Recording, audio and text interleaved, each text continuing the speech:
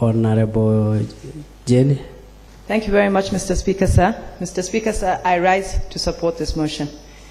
Mr. Speaker, sir, from me, the angle that I choose to look at this motion is for that young man that wakes up every single morning and lives on the side of a river and plants cabbages that are sold from Uasin Gishu all the way to Kiambu, and maybe the gentleman makes 1,000 shillings in a month, if that. Sir, for me to watch people like that be given recognition, to be seen as though they're doing something, because at the end of the day, Uasin Gishu County is the breadbasket of Kenya, and it is something that we should be very, very proud of.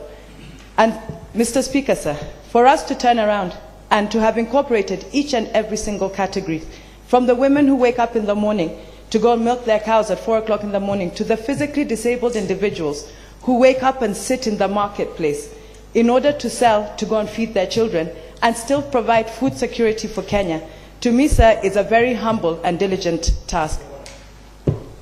What's the point of order, Hilary?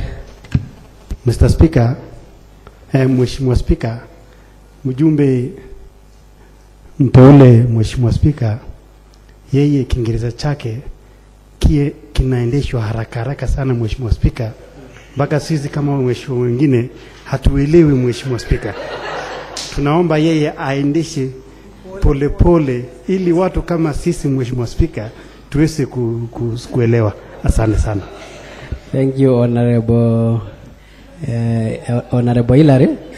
I don't know, Honorable Jenny, whether you can maybe slow it a bit, yeah, maybe or something like that. Mr. Speaker, sir, I apologize to the honorable member if English can be sometimes a bit fast. Sorry.